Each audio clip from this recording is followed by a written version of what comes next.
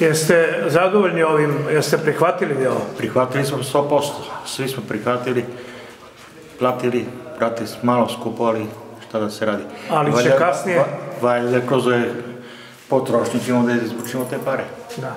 Sa ovim ste se složili? Složili smo se svi. Tek u ovoj igrajnoj sezoni ćete vidjeti koja je ušteda, je li tako? Pa sad ćemo da vidimo, pa za sledeću je. Upravo se radi kalorimetar za vaš stan. Da. Ovo je zgrada koja je dobar primer. Da. Sad sam razgovarao sa vašim komšijom. Da. Kažu da će ovo biti dobar način da konačno znate koliko trošite i koliko plaćate. Hoćemo da štedimo. Je li tako? Da. Složili ste se s ovim? Složili smo se da štedimo.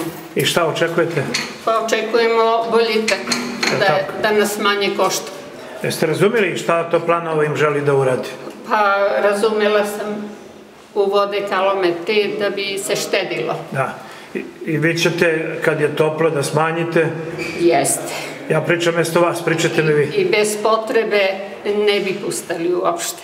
Ne moramo sve prostoriju da grejemo, grejaćemo jedno ako treba. Tako je, i kad dođe račun na kraju? Jeste, na kraju bit ćemo zadovoljni.